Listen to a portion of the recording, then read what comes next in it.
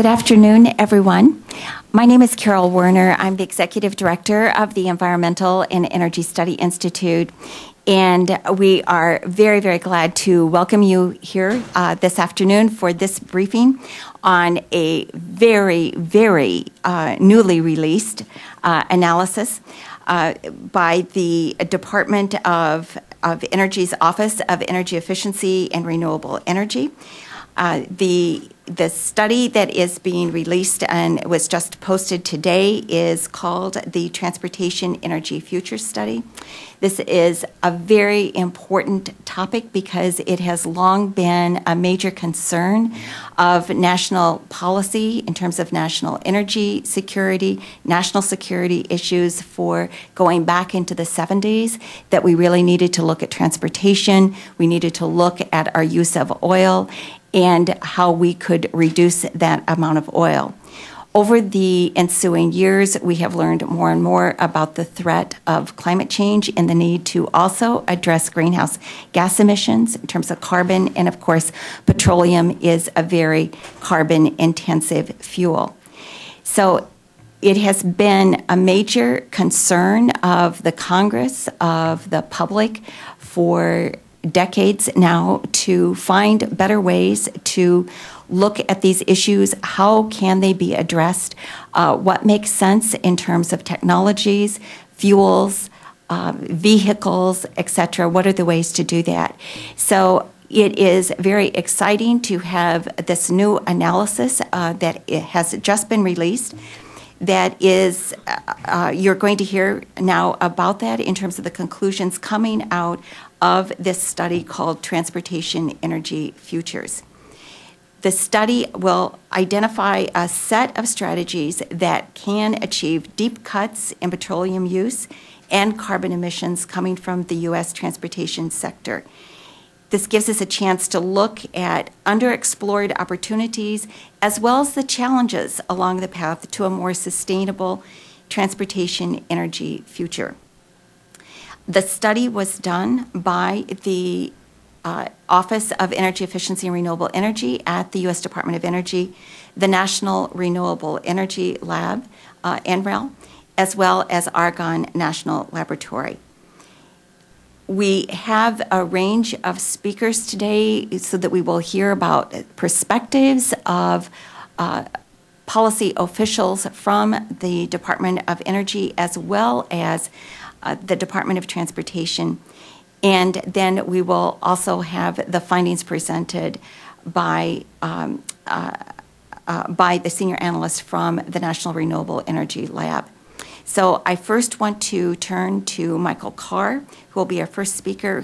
Michael is the Principal Deputy Assistant Secretary of DOE's Office of Energy Efficiency and Renewable Energy. Mike? Let's see if thanks. Thanks to everyone for coming today, and thanks to EESI for kindly hosting us quickly and in a hurry. I'm just going to take a couple minutes, really, just to frame a little bit of the context and just talk a little bit about where the administration, how much sort of weight we put on this as a goal going forward. I think most of folks in here, I think, know the vital statistics about oil. It's an incredibly volatile resource. As far as price, that has dramatic impacts across the American economy. We spend about $1 billion a day importing oil, and beyond that sort of drain on the Treasury and drain on taxpayers' wallets, we have, every day we're subject to potential price increases due to world markets that can whipsaw our industries, our airline industry being a great example of one that has suffered greatly at the hands of oil price spikes in the past. So, a couple of vital statistics. In 2011, we imported 4.2 billion barrels of oil for a price tag of about $467 million. 36% of all U.S. energy use is from petroleum now, and 70% of that petroleum goes into the transportation, and 50% of our petroleum, give or take, is imported.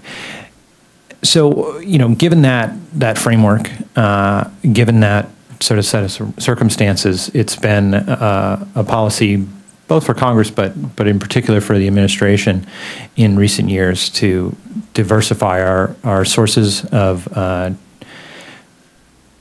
fuel for the transportation sector and diversify the opportunities for individuals to move around the country. And so, the historic CAFE standards are one example of one of our recent efforts, and this study, in addition to our ongoing efforts in both biofuels and in electric vehicles, electric drive vehicles of all kinds, including fuel cells, and in other areas, in the other agencies, including in transit. This study helps to give us a little bit more of a frame for what the opportunity space is going to be in the future. And so, there's a couple of really interesting top lines that I think come out of this. And my biggest takeaway from it is a combination of policies, a combination of technologies, I think present us with an unprecedented opportunity to virtually eliminate the impact of oil on our transportation sector over the long term, and that's something you really couldn't have said 20 years ago. And so, it'll take a range of things, and I think we'll talk about a few of those today. But it's an exciting time to be working in this field because we really do have the opportunity to make a difference in the relatively near term. So with that, why don't we get on to the substance of it, and then we can talk a little bit more later with some questions. Thanks. Okay. Thanks very much, Mike. And we'll now turn for a perspective with regard to thinking about the transport sector. We have with us today Arthur Rypinski, who is the energy economist in the Office of the Secretary of the Department of Transportation. Well, thank you for the kind words, and I'll see if I can defer actually talking about substance for the length of my presentation. I'd like to congratulate my colleagues at the Department of Energy for all of their extraordinary work in bringing this study to a successful conclusion. I can assure you that doing projects like this is never easy. And behind every tiny little number on the one-page snapshot, there are many hours of expert judgment and analysis and quantitative modeling and just plain elbow grease. They should be very proud, and I congratulate you. From the perspective of our agency, I'd just like to leave you with at the Department of Transportation. Shut up. The Department of Transportation, we've of course participated with our colleagues at EPA in the CO2 tailpipe emission standards and CAFE standards. But the primary method by which the department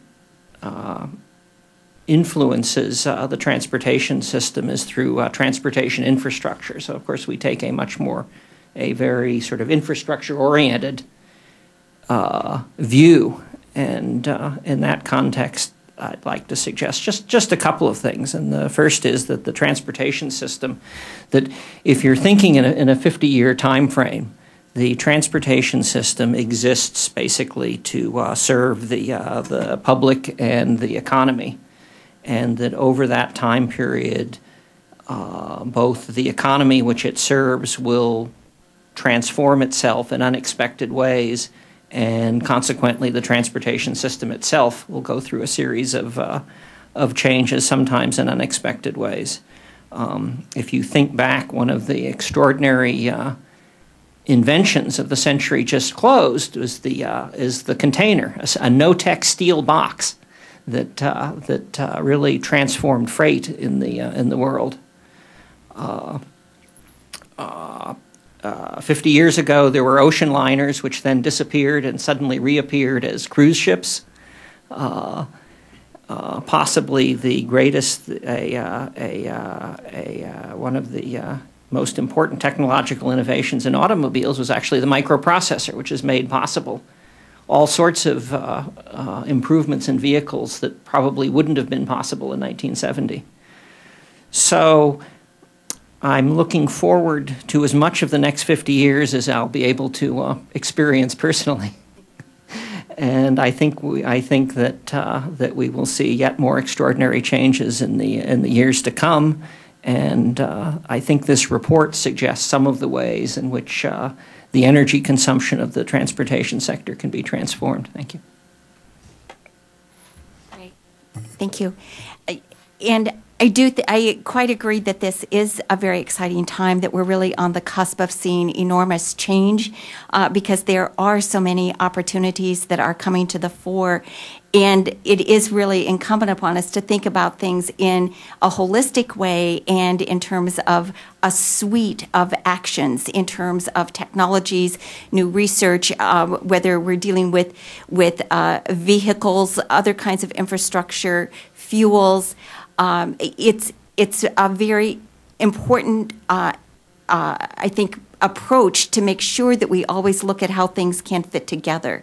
It can be a very exciting kind of puzzle, and that this study provides an opportunity to really provide opportunities to think about these pathways forward and how we could put them together. And somebody who thinks about research and innovation a lot is Peter Chipman, who is the Senior Transportation Specialist with the Research and Innovative Technology Administration, which is part of the Department of Transportation. Peter. Great. I don't have to say the name of my agency again. It's a long one. And for those who know Art, he's more than likely going to outlive the next 50 years, so we'll see the conclusion of this. I just wanted to say that, well, when we read at DOT the Transportation Energy Futures study, we said, wow, we really need to get involved with that. And we recently signed an interagency agreement called the Clean Transportation Sector Initiative that is sort of a next steps to TAF to continue that good work and kind of look for in the areas that were recommended by the study for future research, where we can get into that, and from the DOT's perspective, see where infrastructure can help leverage those fuel pathways and create efficiencies for those fuel pathways, and essentially help, as you were saying, Carol, help cover a well-rounded view of the sector over the long term. And I also want to say personally to Mike, I know you already know this, but you have such a fantastic team, and we're just really honored to be able to have that crew working with us on the CTSI, and thank you for their time. It's going to be a good product. And now we're to the real show in terms of having a chance to really hear firsthand the conclusions, the findings coming out of this very, very important study, the Energy Futures study. And to present those findings is Austin Brown, who is Senior Analyst with NREL, the National Renewable Energy Lab. Do you want to?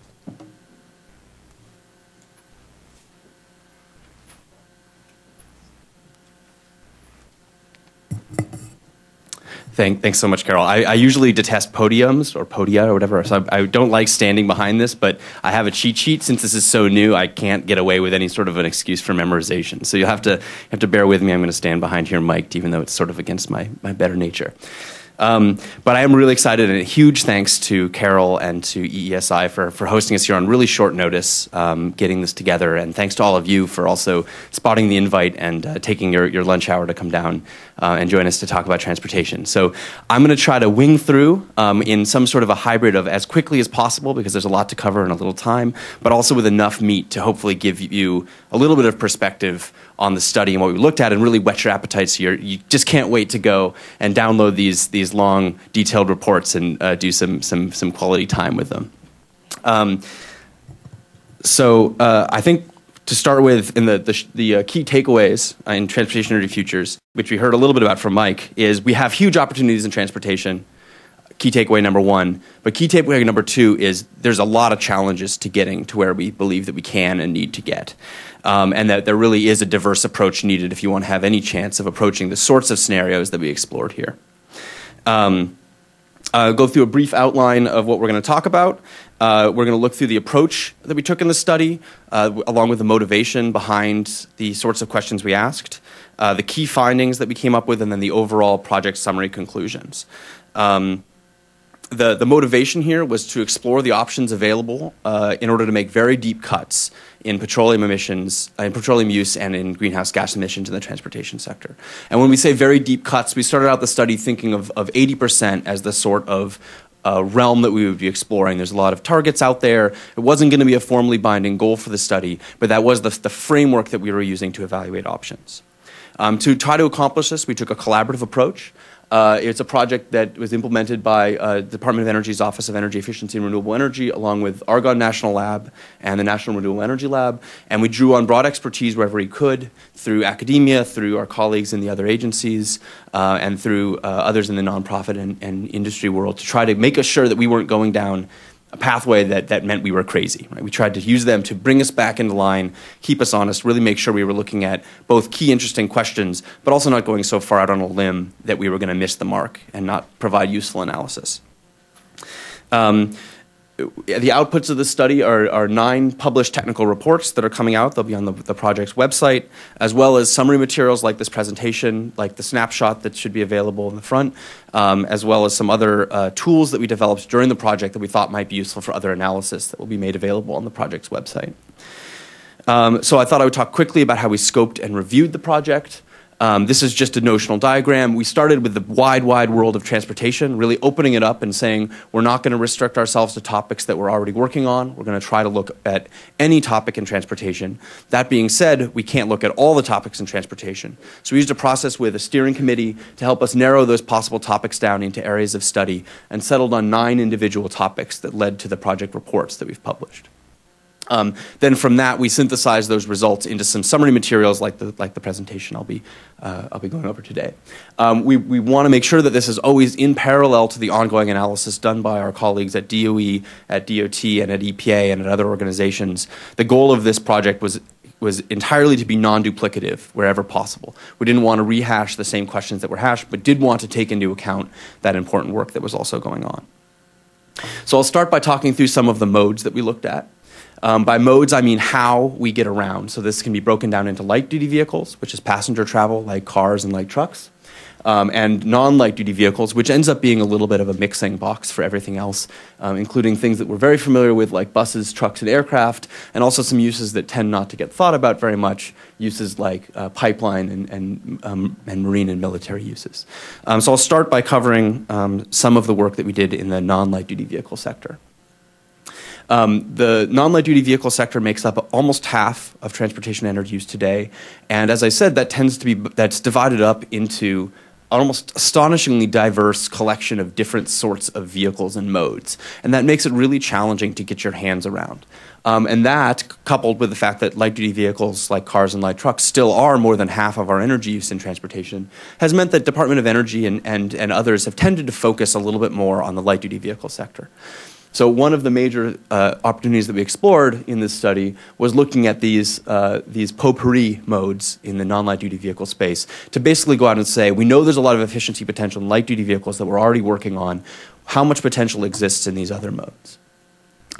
So we can summarize those findings in a table. The top row of this table is the vehicle energy efficiency improvements identified in each of these modes. And after the first one, these are the non-light-duty vehicle modes that I mentioned. So these are expressed as the potential % reduction in energy use in these modes. And the first takeaway is that this efficiency potential is really very large. We're looking in many modes at the opportunity to save, through technology, more than half of the energy used per mile or per ton mile or per unit of service required.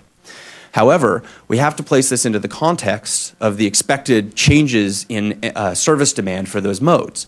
And while we have the capability to make some predictions, we see that there's a real potential for an extraordinary growth in these non-light-duty vehicle modes, far greater than the potential growth in some cases that we see in the light-duty vehicle space. That's due to a projected increase largely in aviation and in international marine freight travel, but as well as an increase in domestic freight and these other modes as well. So while the good news here is that we see a huge potential for energy efficiency in the non-light-duty vehicle space, we almost need to capture that entire potential just to be able to break even with the increases in service demand. So then the third row is if we were to capture that whole efficiency potential, but did experience those vehicle use demand increases, what the net change would be. And while they vary a little bit from mode to mode and obviously are far from certain, the take-home message is that without those efficiency potentials, we would expect a really significant increase. And with them, we can basically break even in the energy demand. So this is one first example that we see of a general principle in transportation that's identified by this study and by others, and that's that no single approach in the sector can get you to the sorts of deep cuts that we're talking about. We could look at this and say, oh, energy efficiency can't get you there, right? So rather than doing that, we then take efficiency in as a piece of context to the larger sector. So next, I'll go over light-duty vehicles. Light-duty vehicles were not a focus of the study, but we did need to use, and the reason for that is that we have a lot of ongoing analysis done by other agencies and by DOE and other efforts, but we did need to include a light-duty vehicle mix as context to understand the opportunities available. I'll present briefly the mix that we used as a sort of central case. This is certainly not prescriptive. It's not like we're saying this is exactly what the mix would be. It could just be viewed as one possible low petroleum use mix. This vehicle mix was developed with Oak Ridge National Lab's MA3T model. It's a vehicle choice model that competes vehicles against each other on the basis of total price perceived by the consumer. We did run this case with the optimistic technical assumptions that come from the Department of Energy's Office of Energy Efficiency and Renewable Energy analysis, looking at the research goals for those vehicles. So, and then we also took into context that there would be an infrastructure available for those vehicles that require an advanced infrastructure. I'll talk more about infrastructure later, but the takeaway from that is that this is a vehicle mix that could only be achieved with both meeting research goals for the technologies themselves, and by also in parallel deploying an infrastructure suitable to allow those vehicles to be operated by people. The vehicle types starting from the bottom are conventional vehicle, diesel vehicles, a flex fuel vehicle, hybrid electric vehicles, plug-in hybrid electric vehicles, which are like the Chevy Volt available, where you can get the energy from either electricity or from gasoline. Fully battery electric vehicles and fuel cell vehicles. And obviously, I can't state enough that this is just one example mix. We're not trying to pick that this is exactly the mix that we'll go to. But the good news is with this many potential lower petroleum options, there is some flexibility if some of these technologies end up working and others are more challenging going forward. So I said we didn't focus on light-duty vehicles. We did, however, take a look at the barriers that might prove a significant challenge to a deployment scenario like this one that we're giving here. I've got a table summarizing those barriers. I don't have time to go through all of them today. Many of them are discussed pretty commonly in the literature. What we tried to do in the associated papers is provide some quantification and some prioritization. Which of these are really absolute showstoppers, and which of these are barriers that the market might be able to might be able to help deal with on its own. By barriers, I mean factors in the marketplace that aren't directly related to the technology that might provide an inhibitor to deploying that technology. So one that's discussed a lot is the range of the vehicle. So you could imagine a consumer not being as eager to buy a fully battery electric vehicle if they were concerned that that vehicle might not be able to meet their full range requirements on a daily basis for all the sorts of trips that they take. So we know then that there are ways to deal with these barriers. For example, you could make a longer range battery if you can make the technology good enough, or you could provide a very robust and dense infrastructure that allows people to have the faith that they'll be able to find a charging station anywhere. But in the interim, there are these barriers to deployment that we would have to overcome. One other factor that we looked at in addition to these non-cost barriers is trying to take the perspective of the manufacturers that would have to be buying into these advanced vehicle technologies. It's fine and good to say that an individual and a consumer might have an economic case to buy an advanced vehicle due to the fuel savings available. But it's another question to say, will the auto companies see the value to themselves in selling those vehicles? Will they be able to look at that and say, do we think we can make a profit on that? So we have some analysis in the papers also looking at what you would need to do to figure out what that investment case is. And this is, I think, a missing gap in a lot of the analysis that's done here, where we say, as soon as these vehicles are cost competitive, we think they'll get snapped up. You also have to have auto manufacturers interested in making these at scale, interested in building these in order to go out and make a profit selling them. That's when you'll really get to scale. So we investigated that as well. Next, I'll talk briefly about fuels. Fuels are where we get the energy to use in transportation. So if modes are how we get around, fuels are where the energy comes from. It's no surprise to this audience, I'm sure, that today we use mostly petroleum, as Mike mentioned. This is just a graphical breakdown of where those fuels come from. Most of that energy comes from domestic oil, from imported oil, from other sources of petroleum, like natural gas plant liquids. There's some energy for natural gas that primarily goes into the pipeline infrastructure today, and some energy now in biomass for biofuels. That's a potentially growing market share there. In fuels, we looked at the potential to use biomass in competitive markets.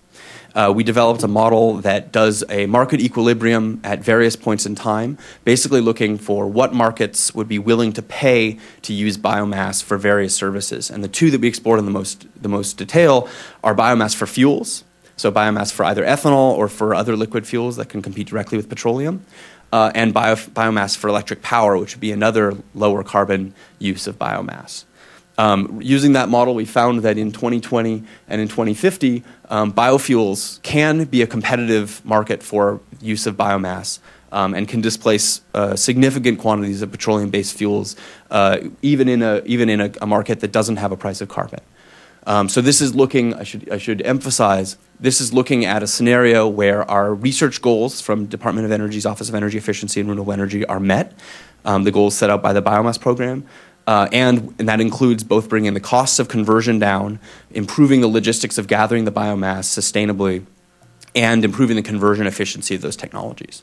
So this should be seen as the, by 2050 at least, of the upper bound of what we believe we can capture using sustainably produced biomass as calculated in the billion-ton vision report, which is used as the basis for the supply here. But we see if we do make those accomplishments in the conversion efficiency and cost, that by 2050, biofuels could provide a significant portion of each fuel market: jet fuel, diesel fuel, gasoline, and so-called bunker fuel, which is mostly used in marine applications. It's like a residual fuel. I should also say that this percentage is expressed against the baseline energy demand, so the projected energy demand if we didn't bring in additional efficiency. The percentage share of these fuels would go up if you also used efficiency and demand-side approaches to reduce that energy demand. And at the end of the presentation, I'll show what happens if you mash up all of these different parts of the scenario together. The other component of fuels that we investigated in some detail was the fuel infrastructure requirement for these scenarios. When I say infrastructure here, I'm referring to retail infrastructure, things like gas stations, and the most common ones available today. But we know that advanced fuels, such as the ones we've talked about for these vehicles, would require additional novel infrastructure, such as either hydrogen fueling stations, charging stations, both personal and public, and potentially other things like ethanol fueling stations as well. So the first finding that we have is that the retail infrastructure is a very small portion of the overall fuel cost, relatively speaking. And that can be seen in the left graph. You can barely pick it out there. The green line along the bottom, along here, is the retail infrastructure cost associated with really any of these scenarios, compared to the blue, which is the total reference fuel costs, which go up as the projected petroleum price goes up. And the scenario fuel costs, which come down as we use more efficient modes and use fewer fuels. However, and then we expand those infrastructure costs out, there are significant replacement costs to go to these advanced infrastructures. It's just important to keep in mind the context that they're small compared to the overall fuel costs in the scenario. So in the business as usual, we're reporting basically this is the replacement costs for infrastructure to do things like just doing gas station turnover and renovation and upkeep. Then we compare that to a variety of different scenarios that use different combinations of fuels and estimate the retail infrastructure that would be required to meet those fuel demands at a national level. The portfolio case here is very similar to the one that I presented with the light-duty vehicle mix earlier. And you can see we have to bring in a diversity of sorts of fueling stations that would increase the total infrastructure cost, but by a level much smaller than what we would expect to get in fuel savings out of the scenario. However, this is just looking at the requirements. What this doesn't address yet, and what we will look at in parallel analysis, is the challenges to deploying that infrastructure. We know that fuel infrastructure has a lot of immediate barriers. So the classic chicken and egg question: who's going to go out and pay to put in a bunch of electric vehicle charging infrastructure before there are customers to use those stations? And then conversely, people are going to be more reluctant to buy electric vehicles until there's a reliable charging infrastructure that they can employ. So those issues are only dealt with initially here, and those require some significant further explanation. Lastly, I'm going to look briefly at the approach we took to transportation demand. This is sort of a newer segment of the transportation system to us. What I mean by transportation demand are the factors that influence how people use the transportation system and how people get around. In the United States, that's largely through personal vehicles, but other modes have key roles, including even walking, bicycling, and then obviously transit and other sorts of public transportation. It's new and very much capacity building for us. We've historically thought in terms of technology impacts. We think it's very important to keep each of these possibilities in context with the whole transportation system. So for this portion of the study, we tried to examine the potential available for petroleum reduction with demand-side approaches. I'm going to show a table of some of those potential impacts. We divide that up into at least into four categories. It's not always divided this way, and there's many perspectives on this. The first one we looked at we call built environment characteristics. This is how you choose to develop a city or how a city develops and how that impacts the demand for transportation. There's a lot of evidence in the literature that different approaches to how you build out a city can have very significant impacts on the demand for transportation. We also looked at within a built environment what the potential is for trip reduction through other strategies. Example strategies would be teleworking or telecommuting and a few other options to reduce VMT, the need to drive in order to provide the same amount of transportation service. The third opportunity that we looked at is also in sort of the personal behavior realm. We call this efficient driving. So that's tools like driver feedback that have now been shown to have some good potential to improve the ability of a driver to get higher miles per gallon without changing the technology that's actually doing the driving itself. And we found there's some significant potential there. And the fourth opportunity we looked at is what we call non-LDV mode switching. This is the idea that you could potentially move freight through more efficient modes such as rail or marine rather than through trucks and then save money that way. There's a lot of challenges and a lot of issues that make it hard to do that are explored in the papers, but we do believe there may be some mode shifting potential there. The other main conclusion, besides the potential that's available, which does seem to be very significant, is that any of these, if this is something that would want to be taken on as an option, would require deep partnership. So DOE and the Office of Energy Efficiency and Renewable Energy does a lot of research and development projects on these technologies. This is something that, if it was going to be pursued, would really require a concerted approach to thinking about this with many, many partners, both at the federal, state, and local levels, because so much of the transportation system is defined by those local authorities and by individual decision-making at different levels. Okay, so I've made sort of a whirlwind tour through each of these areas. I'm going to try and wrap this up quickly so that we'll have a little bit of time for questions so that we can explore any of those that have the most interest to this group. But we did also, in addition to these explorations of these topic areas, see what would happen if you take the impacts associated with each of these papers and each of these opportunities identified and put them all into one framework to see what sort of combined input you could have. I want to emphasize that what we did not do is macroeconomic modeling to try to estimate the impact that this would have, the combined impact this would have on, for example, oil price. You could imagine a lot of macroeconomic factors feeding back into the system and making this challenging. So what this is not is a scenario, or is not a projection or a representation of goals, but it is an assessment of the potential impact if you did pursue each of these individual opportunities and achieve them at the same time. So starting from the left is the base case. This is the amount of energy, amount of petroleum energy specifically, that we would expect to use by 2050 in the reference case if no changes are made to that case. And it's around 25 quadrillion BTU. Significantly, that's about the same as it is today. This is actually something that we should see as major progress.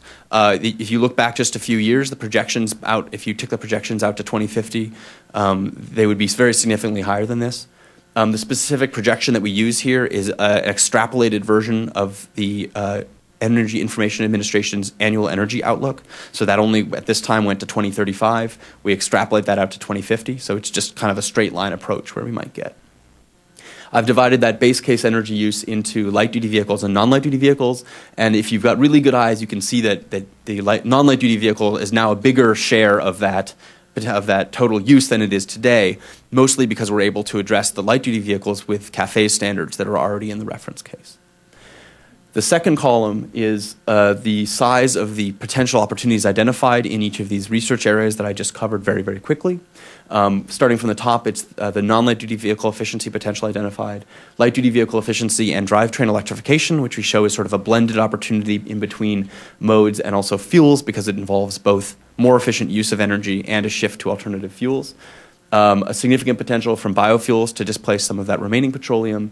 And then at the bottom, some of the impacts of these demand-side efforts, including the non-light-duty vehicle mode switching, VMT reduction, and the driver feedback that I mentioned. Because some of these opportunities actually interact with each other directly, that is, if we reduce a mile of travel but also make the vehicle more efficient, we can't count those opportunities twice. So we add back a little bit of a term for that overlap to make sure we're not doing any double counting. But even after we do that, we find that the combined potential identified in each of these opportunities is somewhat greater than the total petroleum use in 2050.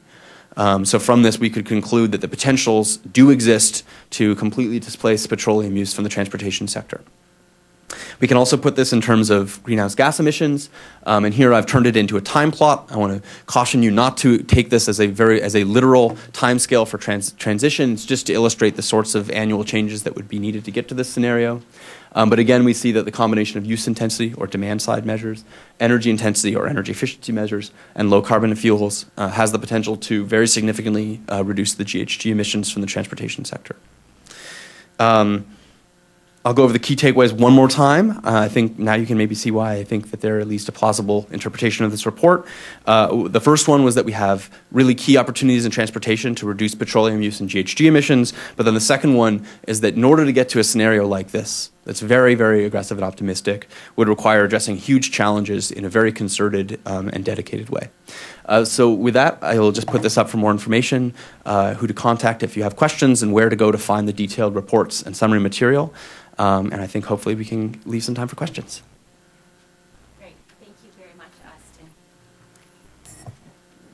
And I want to also, at this time, thank Senator Murphy's office, who made it possible for us to actually hold the briefing today.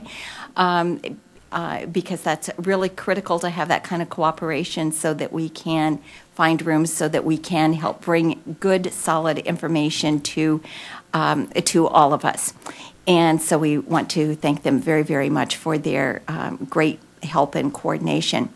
Let's open it up for your questions and comments now, because as we've seen, there is enormous potential in terms of efficiency improvements, changes in technologies, looking at fuels. But again, I think what I was also struck by was how these things all have to kind of work in tandem, how we have to look at a whole range of things and be clear about that and understand where the challenges are, so that as for people who are policymakers or folks at state and local government levels, private sector, that it means really having a vision, seeing how these things need to work together, how infrastructure challenges can be overcome so that things can move together in tandem. And if one does that, there is incredible potential if we really look at this analysis very seriously. So who has the first question? Okay, and if you could identify yourself, please. I'm Julia Piper with E&E News, Climate Wire. I wondered if anyone on the panel could say how this ties into the EPA report that was released today on light-duty vehicles, just sort of how these kind of complement each other, but then also maybe more importantly get into some of the details of the heavy-duty vehicles. What are the opportunities? Which sector do you think is going to see improvements first? Marine, aviation, they've all been pursuing biofuels in various degrees. So what are really the opportunities here? Can you get into some details on that? Thanks.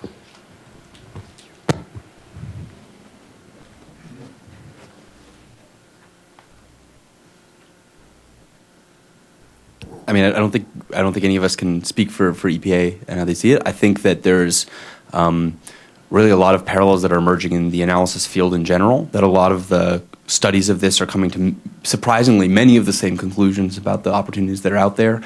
The exact amounts will vary, of course, but I can't speak to that individually. On the modes issue, from an analytic perspective, one of the key challenges in the non-light duty vehicle sector is just how long those vehicles are used for. You especially see this in aircraft and large ships, where that's just an enormous capital investment. You also see this in heavy trucks, where trucks are on the road for a very long time. But the good news in trucks, and actually to a lesser extent in each of these modes, is that the newest vehicles are used a disproportionately large amount of the time. So for example, for a truck, a heavy truck, a Class 8, like what you think of as a tractor trailer, the big trucks, the first couple of years they drive something like 100,000 miles a year. Really, really just pound these new trucks into the ground. Basically, they get the newest, best, most efficient truck, and then they can use it. And for those years, the fuel costs are the vast majority of their expenses, compared to the capital. The drivers are expensive too, but the fuel costs are really one of their biggest expenses. Then after the first couple of years, those trucks tend to be sort of semi-retired into more local delivery. They become like the Safeway trucks that you see doing local delivery stuff on routes. So the good news there is that you can actually get the efficient vehicles in and see a disproportionate impact. You don't have to wait for the full fleet turnover. I don't know if that helps, but so trucks seem to have that the most, but that's sort of some good news in each of those, even though the challenge is that those technologies are really long-lived. There any other comments with regard to the question? Anybody else? Okay. Back here? Hi, I'm Max Barnes with Toyota. I had a question about how the modeling was done. I imagine that there's some kind of like endogenous technological improvement or cost reduction in there. Are those is that linked to any specific technologies that you're hoping to see? Is there something that you're saying, we're relying on this kind of drivetrain or battery costs to come down? I don't know. I imagine a lot of that is fleshed out further in the report, but I was wondering if you had anything to say on that. Sure. So every piece of modeling in this activity was done in the individual reports, and then the synthesis is a simple spreadsheet tool that we can also make available. It sounds like you're asking about the light duty vehicles specifically and what technologies are involved. So there we work very closely with the analysts in the Vehicle Technologies Office and the Fuel Cells Technologies Office in the Office of Energy Efficiency and Renewable Energy. They work with their grantees to develop cost targets that they have going forward for what those vehicles could cost. That's things like the battery cost, things like the electric drivetrains cost and characteristics, how much a fuel cell would cost, how much hydrogen storage would cost, and what it would cost to produce hydrogen. And we use those technology targets, which are based on their engineering analysis, as the basis for that cost that cost modeling. You then assume that there's price premium paid on the vehicle so that there's profit margins as well. Could I just ask a quick follow-up? Do you link that to any of the stuff that maybe something from RPE or something like that, or is it linked mainly to what's going on within the area of EERE? So we work with the projects from RPE, but usually those are more of a reach project, and so the goal would be once those bear fruit and are then sort of passed along to more development kind of research, those would then enter in. So far, it's assumptions that are based on those programs' targets, quantitative targets. So you could say from that there might be potential for breakthroughs to change the game and actually provide more upside, but we don't assume those in this study. And if you want the specific model used to go from component costs to vehicle costs is called autonomy. It's an Argonne National Lab model. You basically say, here's what the components of the vehicle are, and then it tells you here's what the car looks like in terms of how much it might cost. And that's developed with a lot of collaboration with the automakers as well. And just to expand on that, slightly, because I think this actually relates back to a little bit to the last question. The program, the individual programs within EERE do an extensive amount of modeling of the technology, the various technology pathways, some of which are not even within their portfolio. I mean, they have to understand the marketplace that they're trying to push these technologies into, and so I think largely the answer to the question of where do we see the next modes or the next biggest opportunities in time is going to be answered on a very specific level within the programs, and you can pretty much see it, right? Where our area of research emphasis shifts from year to year. So this is a good opportunity to kind of take a step back from that and say, okay, so what is the larger opportunity space, and a part of that is making sure that we're looking at all of it, but also to be able to say, when you aggregate all these things up, things break our way, on the technologies. What does this all add up to? And it adds up to a really substantial effect. Okay, question here first. Okay. Thank you. Hi, Brian Scrutiny with the American Clean Skies Foundation. With regard to your conclusions for displacing petroleum use, I see you make a lot of gains in various areas, from LDV and HDV efficiency to electrification to biofuels. What I don't see here, though, is an increased use of natural gas as a transportation fuel. And with the recent shale gas boom, we've seen a significant increase in CNG and LNG use, especially in the heavy-duty trucking sector. I'm wondering how much that played into your calculations here, and and why we don't see more of it in your ultimate results. Thank you. There we go. Sure. So, we did look at it a little bit on the infrastructure side when we were examining how these different infrastructures would be required to provide different sorts of fuel. It wasn't a major component of the outputs, in part because there's a lot of parallel work going on for the role of natural gas in transportation, and we were trying to address things that were not already being studied in that regard. I would say mostly. We do. There is a huge amount of interest in our Vehicles Technologies Office in natural gas for trucks, especially. The business case there looks really great. So I agree. And there are, and I guess there are research tasks on natural gas in the transportation sector within EERE and in other places.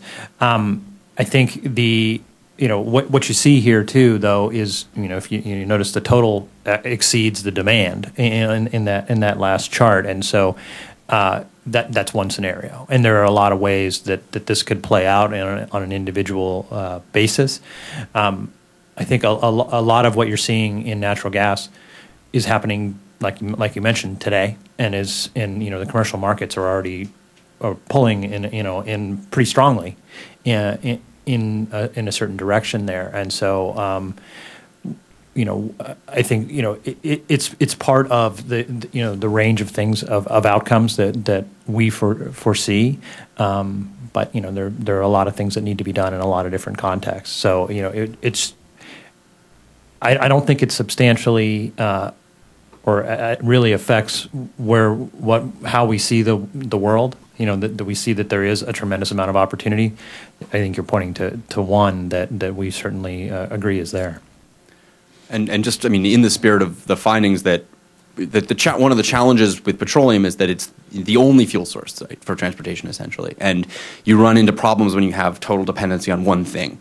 And diversity of supply, like we have in the electric sector, it can provide some price stability, can provide some other benefits and some hedging. So one of the conclusions is diversity in options is available. And so I think that's just in keeping with that.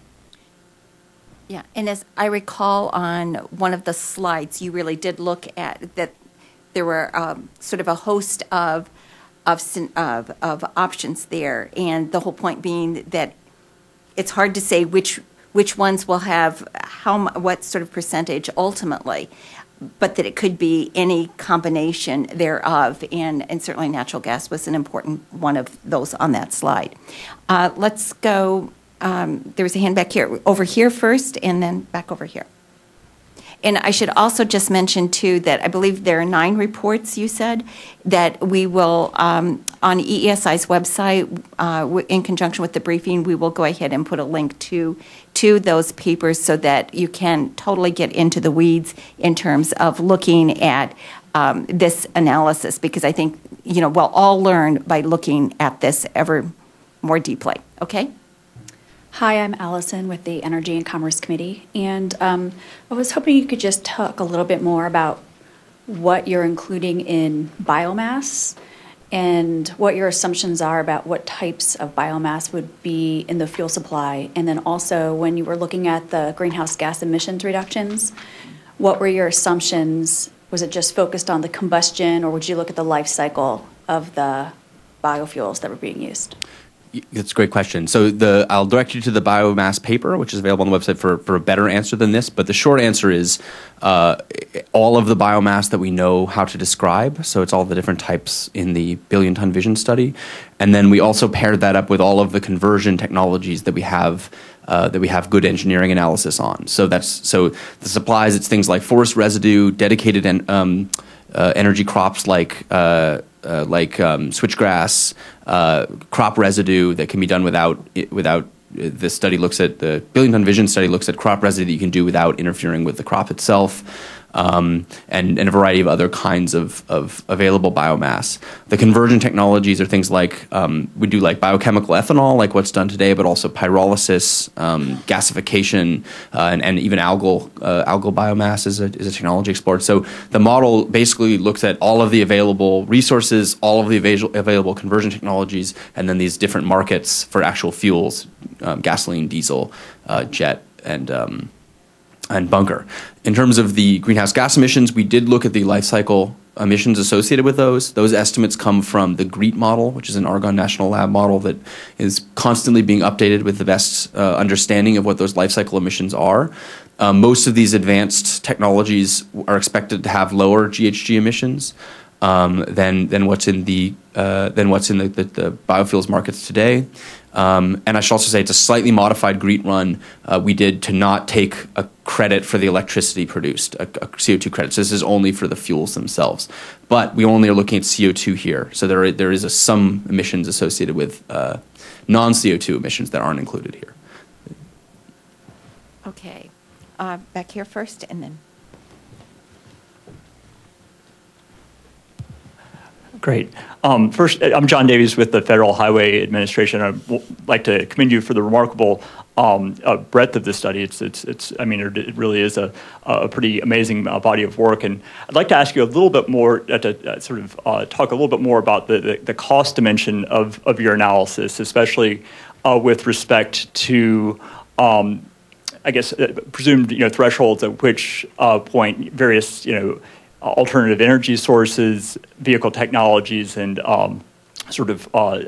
travel modes would become cost competitive. Did you have a presumed carbon cost or level of public support that was associated with the levels of reduction that you were projecting in this analysis? So due to the nature of exploring potential, we didn't want to get at the study level too deeply into trying to look at the impacts of an economy-wide carbon cost. Some of the papers, like the biomass paper, do explore what impact carbon cost might have on that individual market, but we don't have, for example, one macroeconomic model that applies that CO2 cost to all the sectors. So each of the individual sectors seeks with the best tools or each of the individual reports tries with the best tools available to do an intelligent job of estimating the cost effectiveness of those strategies. But the amount of tools we have available to do that in these different sectors varies. So like when we're looking at light duty vehicles, we do a cost competition model to try to estimate what a consumer might be interested in buying.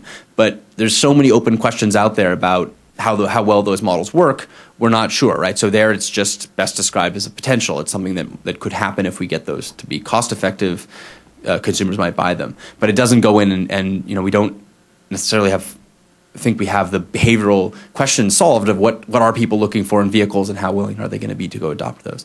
So I would say we don't have, and what we didn't try to include in scope was what's the economy-wide cost and benefit of this sort of a scenario.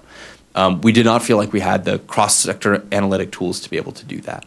But we did try to keep cost in mind with the best analytic abilities that we could in each of these individual issue papers. Okay, here first and then in the back. I'm Bob Hershey. I'm a consultant. To what extent did you look at some of the research being done in EERE for higher efficiency, such as improved engines or thermoelectrics? So each of those technologies should be directly represented in these, especially in the light-duty vehicle and non-light-duty vehicle modes. The EERE has a great project called SuperTruck, which is looking at efficiency potential in trucks, and it's very compatible with the analysis here. We work very closely with them on this study. So yeah, those are absolutely included as potential technologies in here. Okay, great. Back here. Okay. Michael Carr with as your study showed, a pretty significant upside opportunity on the biofuel side, which pretty good for fuel diversity. The current infrastructure has been relatively hostile to biofuels. Did you do any work on what the infrastructure aspect of getting to those kinds of levels might look like? So in the outputs that we saw from this, the most of the fuels that are produced once you get to these advanced technologies being fully mature are actually petroleum compatible. So you can produce fuels out of things like pyrolysis oil and gasification that are directly compatible with the wide scale distribution infrastructure, rather than ethanol, which can be a challenge. So it wasn't something that we had to explore in a huge amount of detail. With the retail infrastructure, we did look at how much, if you did go to E85, how much on the retail side you would have. But that still doesn't address some of these intermediate infrastructures. Are you going to go to rail tanking? Are you going to build dedicated ethanol pipelines? Are you going to go to compatible infrastructure? The Office of Bioenergy Programs in EERE does look at a lot of that stuff, though. Okay. Was there a question back there? Okay.